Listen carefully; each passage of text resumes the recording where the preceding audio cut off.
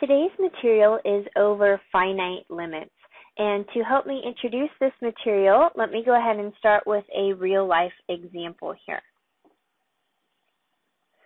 So this says, when X% of a company's plant capacity is being used, the total cost is $100, given by this equation here, x squared minus 48x minus 100, all over x minus 50.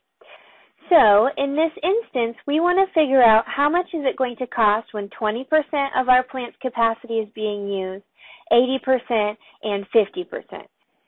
So to simplify this, we use our college algebra methods, and we take this 20 and we plug it in for x every place in our equation, because 20 represents how much percentage we are running that plant capacity at that specific time.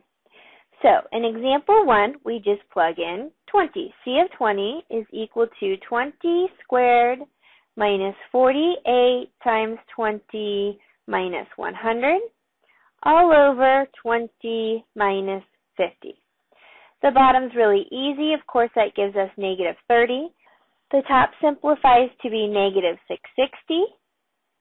And if we divide that by negative 30, that gives us positive 22. Now, this is in hundreds of dollars, so I add a couple of zeros at the end. So it's going to cost us $2,200 to run our plant at 20% of its capacity. In example 2, we do the exact same thing. We take our 80% and we plug it into each x in our equation. So C of 80 gives us 80 squared minus 48 times 80 minus 100 over 80 minus 50. The top simplifies to be 2,460. If we divide that by the bottom of 30, we get 82. So if we run our plant's capacity at 80%, we have to spend $8,200 because, again, our cost is in hundreds of dollars. So let's see how much it's going to cost when we run our plant capacity at 50%. Again, we plug in 50 into our equation. 50 squared minus 48 times 50 minus 100 on the top over 50 minus 50 on the bottom. Now, I'm not even going to simplify the top because I know the bottom simplifies to be 0. And I know that I cannot divide anything by 0. So C of 50 is actually undefined. Well, if this is a real-life example, what does that actually mean? Does that mean we cannot run our plant capacity at 50%? I have to run it at 49.99% or something very close but not actually 50%? And if so, why not at 50%? So this is why we have to introduce limits. What we just did on this slide is functions. We plugged in 20%, 80%, and 50% into our functions, and we see that our functions here don't always work out the way that we expect them to. But we still have to be able to run this plant at 50% capacity, and it still has to tell us how much it's going to cost at that thing. So that's why we have to introduce limits. Now, there is some confusion because functions and limits most of the time are exactly the same thing.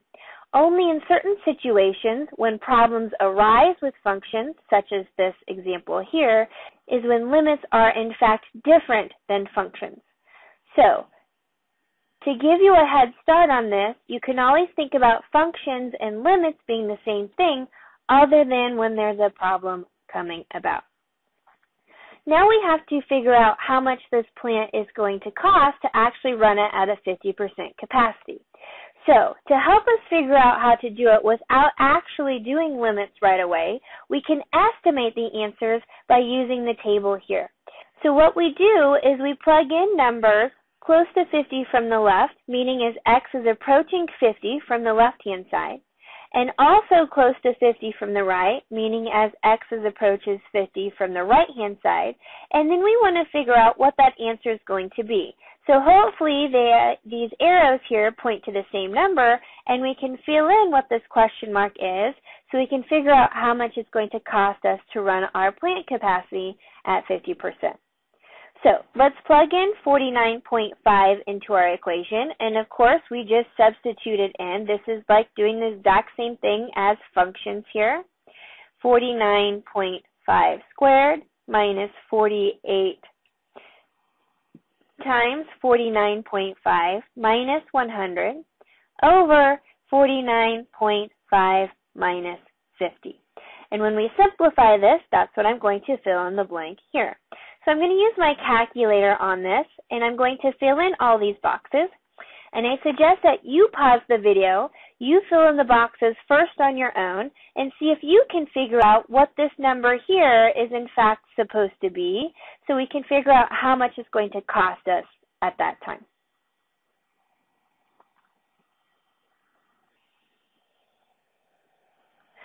So I have filled in all of my boxes by plugging each of these x values into my equation up here, and we can see I have 51.5, 51.9, and 51.99. So from the left, it looks like I'm getting closer and closer to the number 52. On the right, if I start on my outside, 52.5, 52.1, 52.01, so also on the right, it looks like I'm getting closer and closer to the number 52. So since these match on the same side, that means the answer that I'm going to fill in here is 52. Hence, it's going to cost us $5,200 or $5,200 to run this plant at 50% capacity. Now, this is a way to give you an idea of what the answer is supposed to be. This is a way of estimating the answer. This should never be used to figure out the exact answer. It's just an idea to give you a head start. So the only time that you should use this process to figure out what your answer is going to be is if the homework specifies to use the table such as this right here, or to give you an idea of what to move on to the next process.